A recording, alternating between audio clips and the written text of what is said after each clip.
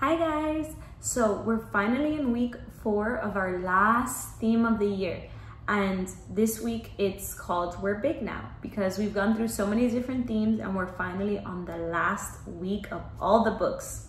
So our first vocabulary word this week is kindergarten, and kindergarten is the class you go to in school before you go to first grade.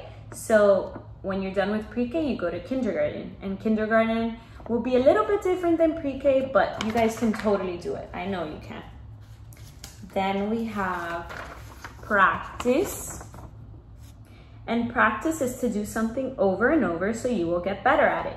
That's why it's a picture of baseball players, because they have to practice. If not, they won't be good. But if you practice all the time something that you want to be great at, you will succeed.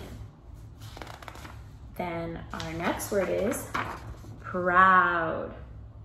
And proud is the way you feel because you are happy that you or someone else did something. Just like I am so proud of everybody in pre-K because you guys are getting ready to go to kindergarten and you guys learn so much, and I know you can totally do it. Then we have succeed, which succeed is to do something well. And lastly, we have success, which is a good ending to something you or someone else is doing, right?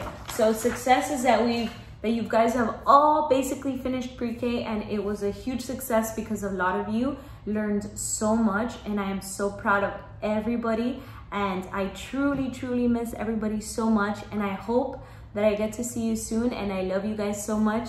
Bye guys. Oh, also before I leave, there is no letter of the week because we finished them all. So let's just make sure that we're continuously practicing all our letters. So let's look at A through Z. Let's practice them all. Bye guys.